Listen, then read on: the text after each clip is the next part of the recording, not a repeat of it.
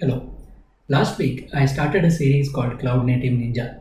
And in the Kickstart video, I talked about some of the factors which is making cloud adoption popular. And as a result, the cloud native applications are also becoming popular. And there are many people who are now moving to the applications which are built using cloud native technologies.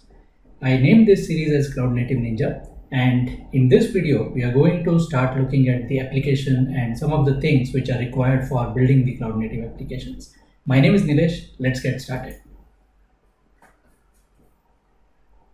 So the application that we are going to build is called as the TechTalks application. Think of this application as the one which is used for managing TechTalks kind of events. So we will have a front end which is developed using React, for example. Then there would be two APIs, one which is producing the list of TechTalks, which we call as a TechTalks producer.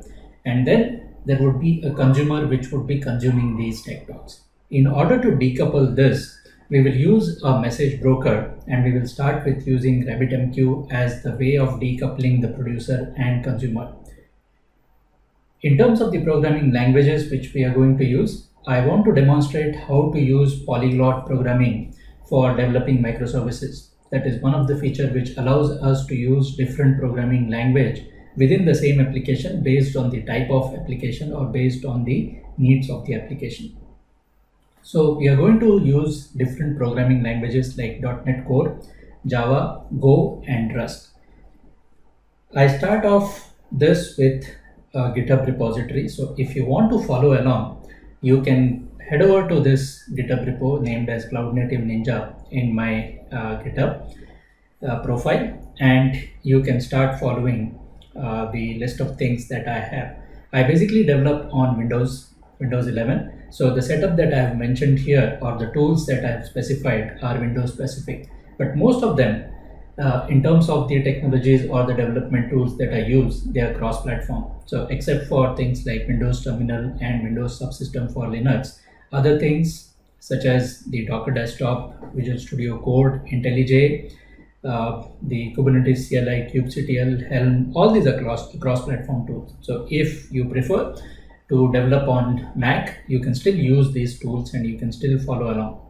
In terms of the programming languages, as I said, we'll be using .NET Core, Java, Go, Rust for the backend processing or for the APIs, and React.js as the front end. So you can install this for your operating system. And then I've listed down various things that we will be doing as part of this series, like starting with containerization, then moving the application to a orchestration platform like Kubernetes, implementing CI/CD, and then the cloud services integration with things like the key vaults, then infrastructure as code, and observability, GitOps, chaos engineering, so on and so forth. So if you would like to help on some of these topics, I'm developing this in the open source way. So some topics I am not currently very familiar with them. Dev containers, for example, I need help and I need to explore this. If you already know about this topic and you would like to contribute to this series, I'm more than happy to accept the contributions. You can replicate this or you can clone this repo and you can make the changes. You can raise a pull request and I'll be happy to merge those changes. If you're interested, you can also work with me on my YouTube channel. You will get an opportunity to discuss about these topics as part of this series. So that is also an opportunity for you to showcase your skills in case you would like to collaborate with me on my YouTube channel. So with that, let's get started with the first thing that we know. So I'll switch back to the slides. Now we have a dependency on RabbitMQ here, and before we start developing the code, let's say I want to set up my machine with all these tools that I need. In terms of the code editors or IDEs, since it takes some time, I've given the links in that GitHub repository. You can follow those links to install those IDEs and the software. But one thing which is required is the RabbitMQ, and I will show, or I will use this session as a way of setting up RabbitMQ and see how we can use it. If you have seen any of my earlier videos, I'm a big fan of using package managers for installing software on the laptops or on the machine, and I use Chocolatey. I've done video in the past on how to use Chocolatey, and Chocolatey can be used for installing all those softwares. So feel free to watch that video or whatever way you want to install the software, and once you are ready, you can come back and we can continue from there. So assume that we have to have message broker, and RabbitMQ is the software or the message broker that we need on our laptop. If we have to set up the message broker like RabbitMQ, it involves a lot of steps and it might be very specific to certain kind of operating system. In the earlier days, we might have used something like Vagrant. It's again a tool which allows us to automate some of these processes, and we can set up like a development environment. We can create a VM using Vagrant and we can install tools inside that.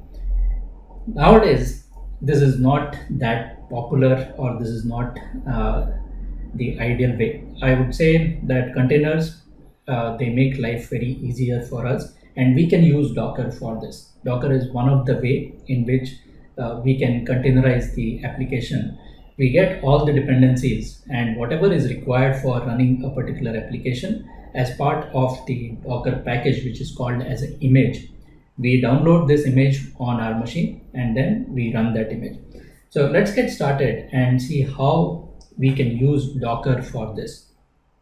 So if you don't have Docker, I suggest you start with Docker Desktop. That's a client-side tool which is available again as a cross-platform tool. You can install it on Windows. I'm also using Windows Terminal, which allows me to have the tabbed interface, and it has things like auto completion. It allows me to have the personalization. So if you have not used Windows Terminal, you can also start using that. The first thing I want to do is check if Docker is installed. And even before checking if Docker is installed or not, as I was talking earlier, we can use the Chocolatey package manager to see if Docker is available. First of all, let's start by checking if Chocolatey has the Docker desktop package. So we can use choco search command and give the name of the package, which is Docker desktop, to search. If there is a package available for Docker desktop, we will see the list of those packages when we run the search command. So there are two packages listed here. One is Docker for Windows, which was the old version before Docker desktop came into the picture. And there is Docker desktop 4.16.2 version, which is the latest version available as part of the Chocolatey packages. If we want to install, we can use the choco install and then name of the package, which is Docker desktop in this case, as the install command.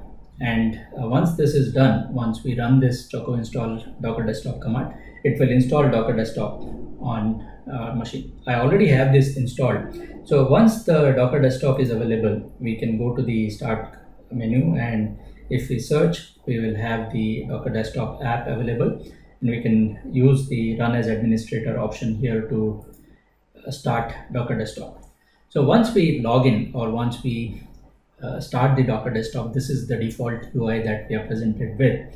And we also have the Docker desktop running in our taskbar. If we right click here, we can also find various other options related to things like the dashboard, the settings, if there is any update to update the software. We can also troubleshoot. There is an option also to switch to Windows containers. By default, Docker runs the containers as Linux containers, but there might be specific case where we want to use Windows containers as the option. In that case, we can use the switch to option Windows container to switch from Linux containers to Windows container. A typical example could be like running a Windows Nano server for running Windows specific containers, but I will keep the default, which is the Linux one. And then we have other things like connecting to Docker Hub, extensions, running Kubernetes cluster with one single node. We can pause, restart, and we can quit the Docker desktop. So once we log into the default one, there are some things which I would like you guys to have a quick look at. Go into the settings and we can have the general settings customized. Make sure that we are using this use the WSL2 based engine as the option. If this is not enabled, once you have Windows subsystem for Linux installed on your machine, enable this. This allows us to have a better performance. If we don't have WSL2 or Windows subsystem for Linux 2 version, it would use a Hyper-V backend, which will create a small VM, and it will have an overhead of connecting to that VM for running the Docker daemon. With WSL2, we have native integration with the Linux kernel on Windows, and that allows to have a much better performance in terms of the integration between Docker Desktop and WSL2. The other thing we also have to take care is under the resources. If we are using the WSL2 backend, then the resource limits are managed by Windows. But if you want to override that, we can do so by configuring the override values in this WSL config file. I'm not going to do that at the moment, but the thing that I want to highlight is the WSL integration part, where there might be multiple instances or multiple versions of Linux which we can run as part of WSL2. And on my machine, I have the Ubuntu version, there is Debian, there is Rancher Desktop, the Podman machine, and Rancher Desktop Data. These are the different flavors of Linux which I have on WSL2 distributions. Whichever one I want to have the integration with Docker Desktop, I need to enable them. Once we have these two set up, we are good to go. So the default thing, when we start, we will see that the Docker Desktop UI has a list of options we can navigate through, starting with the containers. I don't have any container right now running, so it gives me the default things like how to run a sample container. There is a Redis container available. If I want to run Redis, I can just click on Redis. I can also do a similar thing with Postgres and Nginx. So these are like getting started or quick starts. Then we have the images, where whatever images we have downloaded on our machine or we have built and available for us to run on this particular host, we will see that in the list of images under local and hub. So under local, I don't have anything right now. It is empty because this is like a new installation of a Docker Desktop. Hub is a connection to a container registry. Now think of container registry as a place where we publish our Docker images or container images. And Docker Hub is a public container registry. By default, again, if we don't override the settings, the Docker Desktop connects to Docker Hub, and that is where we can see I have some images published to Docker Hub. I'm also connected. So if I click here on the profile icon or this link, I can see the account settings and I can connect to Docker Hub using my Docker Hub credentials. You don't need this for the public images, but we will see in the later parts where we want to publish our own container images or our own custom application specific images. We will need to have an account with Docker Hub or other container registry where we might need to publish the images. So for now, it is enough for us to know that by default, Docker Desktop will connect to Docker Hub. And then whatever we download from there would be shown in here. There is also the option for seeing the list of volumes and other things like the extensions, dev environments.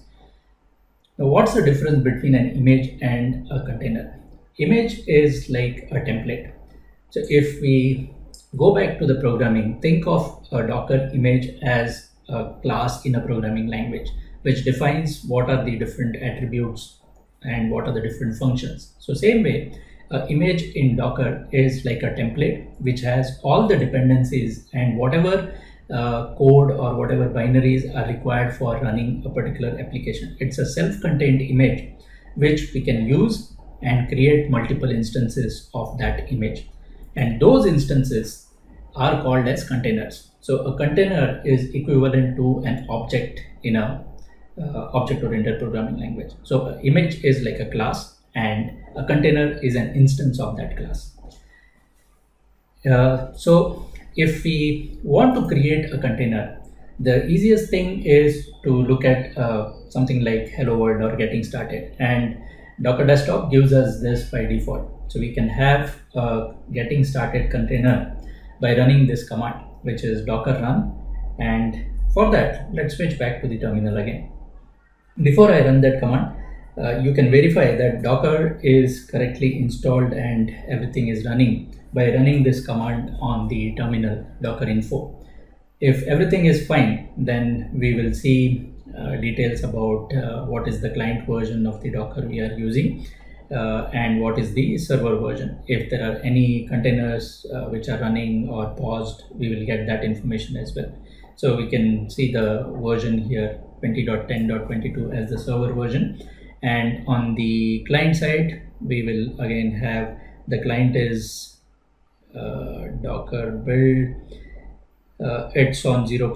Like docker scan is 0.2.3. there are 0.2.17 for Docker extension. So the Docker Desktop packages various other things like Docker Compose, and they all have their own different version. So Docker info will give us that information about what are the versions for our client software and the Docker daemon, for example. Once we have Docker running, then we can run that command. So I've copied that command for the getting started. What we are doing here is we are running a command saying run the image from Docker whose name is getting started, and we want to expose the port 80 which is on this particular image. The image is exposing a port and we want to map it to port 80 on our local machine. And -d is to say run it in a detached mode. We can have what is called as interactive mode as well, which means that when the image runs, we can hook our terminal to the standard output of this particular image. And we also see here that it says unable to find the image locally. So Docker has this concept of caching the images. If we already have the image, when we run this docker run command, it will not get this, or it will not download this image once again. So in our case, there was no previous version of this image available locally on my machine. That is why it went and pulled that image from Docker Hub. And we can see that there are different layers within that image. So a template, which is the Docker image, consists of various instructions how to build that image or how that image is built, and each of that instruction get converted into what are called as layers in Docker. And this particular image, the getting started, has got all these different layers and they get put. The advantage of this is if, let's say, the bottom 3 layers are reused between 2 different versions, Docker is intelligent enough to know that those layers already exist on my machine and it will only pull the delta from the other image. We will see these things later as we progress in this particular series. So now we have the image downloaded and we also have it running. We can go back to the Docker Desktop and verify that the container is running. We can see that it is named as kind or underscore Yonath. If we don't specify any name, Docker will give these kind of names to the running instance of our container. The image is the Docker getting started image. We can see the status is running. The port is 8080 where we did that mapping, and it started about 2 minutes ago. We can also see other options when we click on these 3 dots. We can see the details. We can open a terminal to connect to that running instance of the container. We can pause the container, we can restart, and we can open it in browser. Let's go back to the image before we come back here. And if we look at the image and the local section now, we see that this one image is now available. It is the one which got downloaded. The tag is the latest tag, and currently it is in use because we have a container running based on this image. It shows in use. This image was created about 30 days back, and the size of that is approximately 47 MB. So we can see that these containers or these images are very lightweight in nature, and they contain only the things, the packages which are required for running a particular application. Now let's go back to the running instance of that image and see some of the things that we can do. I will click on this ports section and it opens the application. It is basically opening localhost 8080 and the tutorial. So this tutorial application or this getting started image has the list of things that are required for getting started with Docker. They actually packaged it as an application and they give it as a getting started guide. And it has things around how to update the app, sharing the app, how to use persistence when it comes to databases, how to mount things, how to use Docker Compose, all those things. And it tries to explain what did we do as part of that Docker run. Now this is running locally on my machine, and this, think of it like a website which is part of that particular image is now up and running. It didn't take us even like few seconds to have this fully running application. Now let's go back to the Docker desktop again and look at some other details. If I click on view details, it will show us things like the logs which are associated with that image. When the image started running or when the container started running, these were the logs which were written to the standard output, and we can see that as part of the details of the logs. We can also inspect in terms of where the image is running and what are these some of the environment variables, like the Nginx version which is used by this particular image is 1.23.3. It has a path.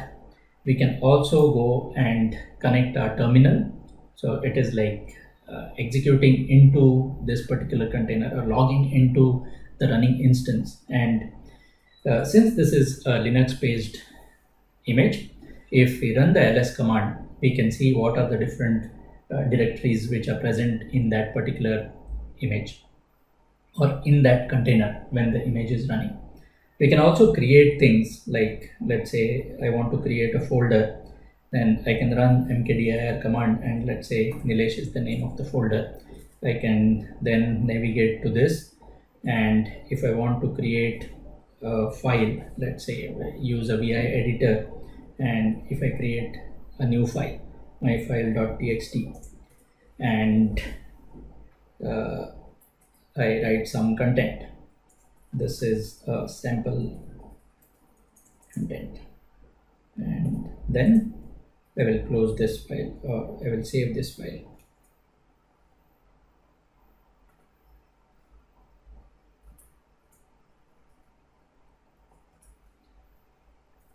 Now if we list, we can see that the file is created. So basically whatever operations we want to do on a Linux environment, we can do it by connecting to this terminal or entering into this running instance. And we will also see the stats in terms of how many resources are used. We can see the running instances taking less than 7 MB, which is what I was saying earlier, that these Docker containers or Docker images are very lightweight in nature. Let's go back to the containers and see what else can we do. So we can pause the container which is running, we can restart, and we can again open it in the browser. Let's go back to the images level and see at the image level what can we do. So if we right click, or if we click on these three dots here, we can see the details of the image. We can pull the image again down, and we can push the image to Docker Hub. So if I'm building this image locally of my application, I can also push it back to the container registry. If we click on view details, we see things like the image hierarchy and the different layers. In the image hierarchy, we can see how the image was built, and we can see it starts from Alpine 3. Alpine is one of the smallest distribution of Linux, which is less than 5 MB in its size, and we can really get started very quickly. It just has very bare minimal things related to running a Linux operating system. On top of that, There are other things which are added for this getting started, and we can see the different instructions which I was talking about earlier, like adding a file, then running a cmd command, label the environment variables here, the copy of different instructions or different files, and all these are converted into the layers in this image. And in the recent versions of Docker Desktop, we also see if there are any vulnerabilities in the image present. So let's go back and let's say I want to delete this image or delete this container. The container is currently running. What happens if I delete the container? Once I delete the container, the application stops running. So if we go back and if we refresh the localhost page, we see that the application is no longer available because that running container is deleted, but the image still exists, which means that I can now recreate this image and I can rerun it whenever I want.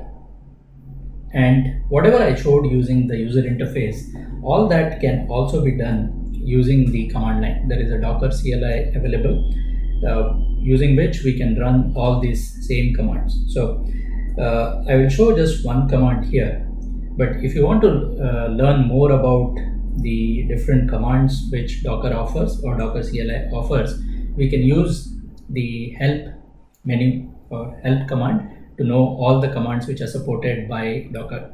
So we have things like the management related commands, Docker compose, Docker config, managing the Docker containers, managing the context for the Docker engine and things like that, and then the commands for running the containers and the images, like attach, the build command, create command, things like that. And then specifically each command that we have, that also has additional sub-level commands or parameters that can be specified. So let's say I want to have Docker run and I want to know what are the different parameters which are required for running the Docker run command. I can again use the help command to know more about the documentation or the features of that command. And here you can see these are all the parameters, the command line arguments that we can pass to the Docker run command. What we saw earlier was just a very small thing like Docker run, and we gave only 3 or 4 different parameters, but the list is quite huge and you can go through the explanation of what each of this parameter helps us to do. And if we are running, we can also have things like, so let's go back and run that same command again, the getting started, and I'll show you the logs part. The logs that we saw in the Docker desktop, we will be able to see it here as well. So first, let's run one more instance because we stopped that running container. So the container is started now when we have Docker run, and you can see that immediately within seconds it is up and running. So if I go back and if I refresh this, the application is running within less than 5 seconds, I would say. So that is one of the advantage of having Docker or containers. They are super fast to start. The startup time is very, very fast.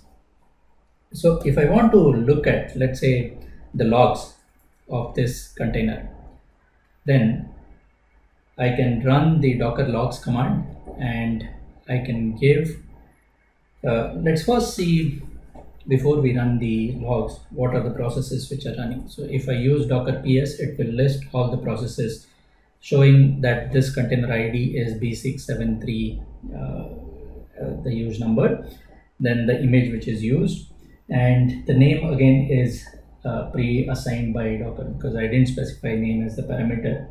It is determined Herman something. So let's copy this and we will use this to identify the logs. So I can then do Docker logs and then give the name of the image or name of the container that I want to see the logs. So this will give us like on the command line the same option that we saw on the UI. Some people they prefer the user interface of Docker Desktop. Some people they prefer the CLI based approach. So either way, we are connecting to the same container, so we should be getting the same information. Based on your preference, you can either work with the UI based Docker Desktop or you can work with the CLI here.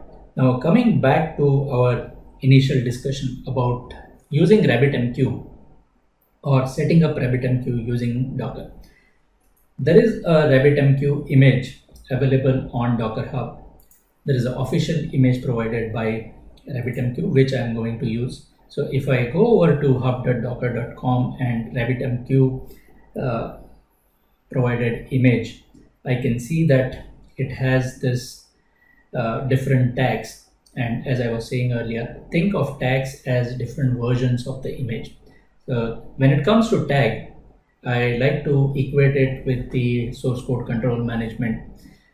When we talk about an image, we can think of it like a repository, and then each tag is a different version of the image. So if we were to draw an analogy with something like Git-based repositories, the repository will be equivalent to image in Docker Hub or a container registry, and then tag is like the tag that we give or a version that we provide for our source code. So there are different supported tags here, and there are different things which are available to be set as part of this RabbitMQ.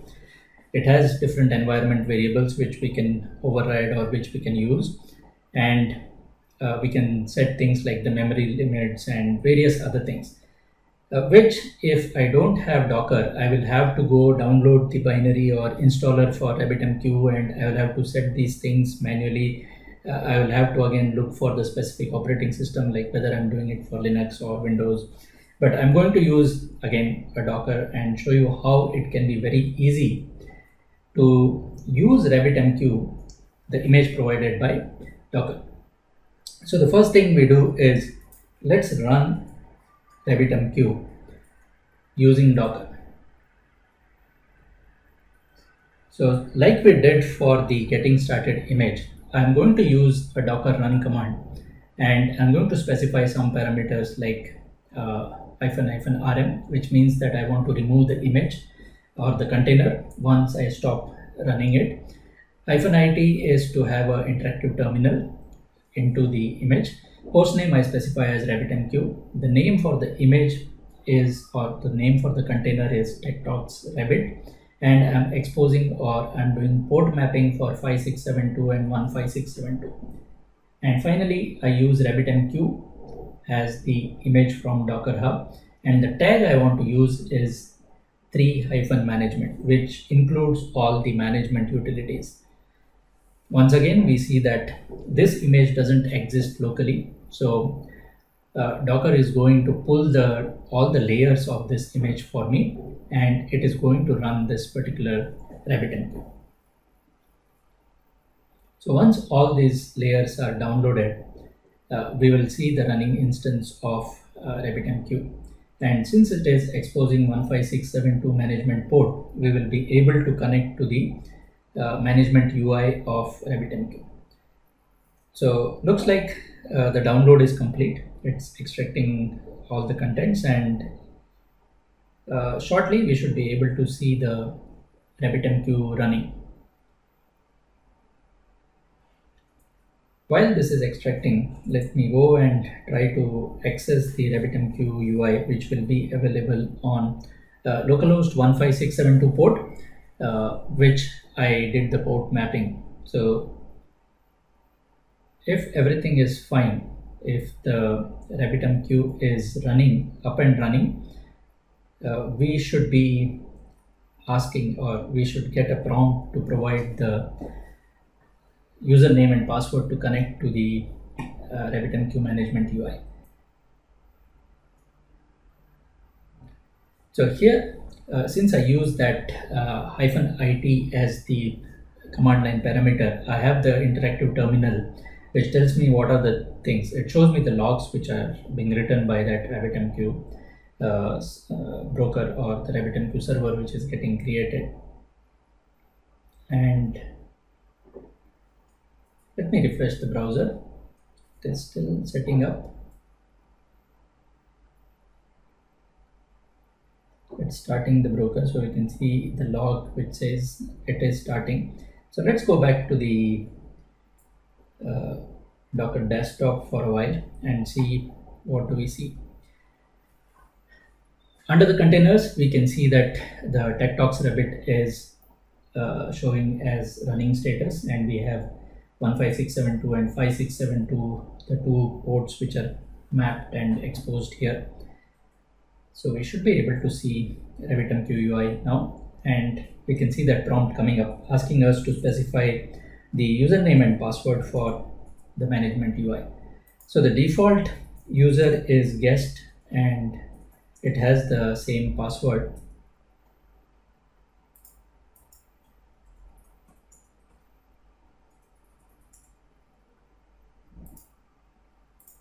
Cancel here. Okay, let's try the combination here for the default username and password, and then we are connected to the RabbitMQ management UI. So we can see the user is guest and it's connecting to the RabbitMQ, which was the host which we specified while running this RabbitMQ container. And then we can create a queue here, and under the queues we can add, let's say, TechTalks queue.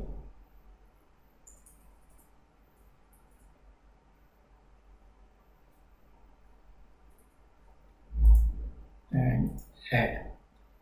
So with that, just by running this one single command, we have the complete RabbitMQ broker and all the software that is required along with the management UI available to us.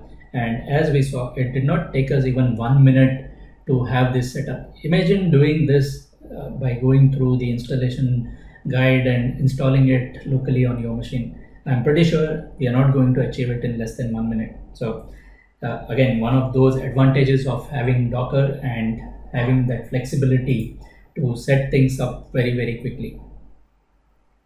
The other thing that I want to show is how to override some of these things. Now, in this case, when we ran that command, we were using the default user and the default password. From a security point of view, that might not be an ideal scenario. We might want to override those things and provide more secure username and password. So we are going to do that now. I stopped the running instance. So because I had provided --rm as the flag, we see that under the containers now, the container is removed once we stop that running instance. I'm going to run a slightly different command now to override the username and password. We will use the same image, or we will use the same downloaded image under the images for RabbitMQ, and the tag we can see here is 3-manager. That's the one we are using. Current status shows that it is unused, and this whole image is just about 257 MB in size. So let's go back on the terminal and run this command, which is going to run a similar command as earlier, but we are providing two additional things here with -e, which is for the environment variable. We are overriding the default user, and I'm giving avatar as the name of the user. You can give whatever you want, and same way the password is JamesBond007. I'm sure this is not the most secure password. It might appear in some of the passwords which are leaked over the internet, but you get the crux of it. This is how we can override the defaults. And when I run this command, again, quickly the instance is created, or the container is created, which we can verify by going back to our Docker desktop, where under the containers now we have TechTalks Rabbit again appearing. It is running just 15 seconds ago, and if we go back to 15672, this is the new instance of our RabbitMQ Docker. So it should ask us again for username and password, and this time we should be providing the new credentials.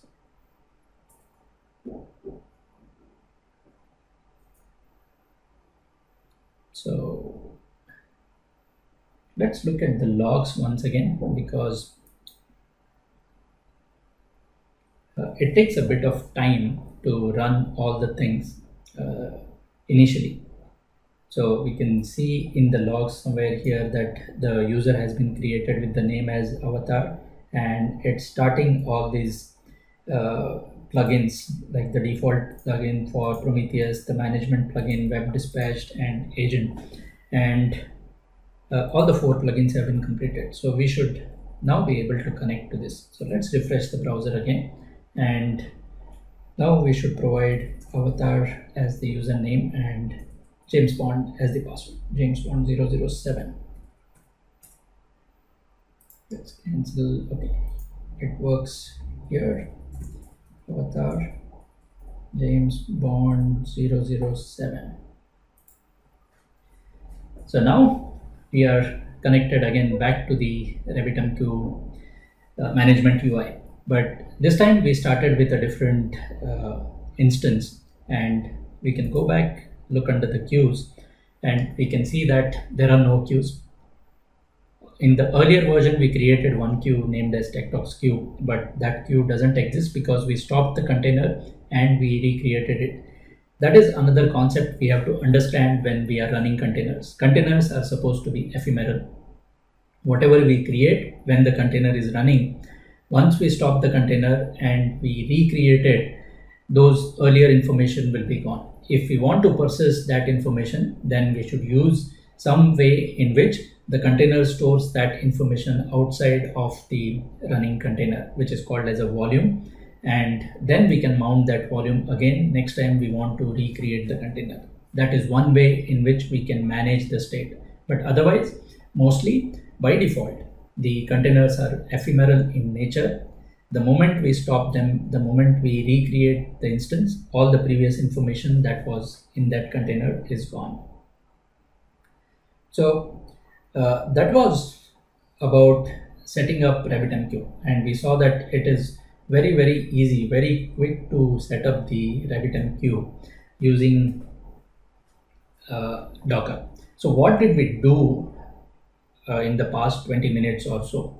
We used Docker to interface or to interact with various things.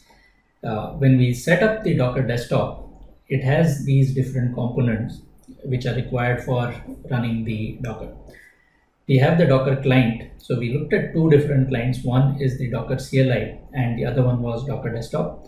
Docker host is the machine where the Docker daemon is running, and it has this images and the containers. And as I said, image is a template. It's like a class. The container is a running instance of that image. And there is a registry, which is the Docker hub in this case, from where we pull the images. So this is what we did. We used Docker desktop, or we used RabbitMQ with Docker to have a better developer experience. I didn't have to think too much about what operating system to use, how to install RabbitMQ, how to set up the environment variables, how to set up users. All that comes pre-packaged with all its dependencies in that image for RabbitMQ, which is provided by or on the Docker image, which is hosted by RabbitMQ. This is quite useful in the inner loop development, where we don't have to depend on anything external. Whenever we are using things like databases, whenever you're using things like Redis cache, or we are using things like Kafka, we can use the Docker image for that, and it makes life very easy for the developers. And in terms of the container registry, I talked a bit about Docker Hub, which is the public container registry. There are other registries available which based on your organization, we might be using things like Azure Container Registry if we are running applications on Microsoft Azure. There is the Amazon ECR. provided by AWS. There is Google Container Registry, GitHub provides a container registry, JFrog, all the tools providers, again, they have their own version of container registry. These are all based on a standard called as Open Container Initiative or OCI.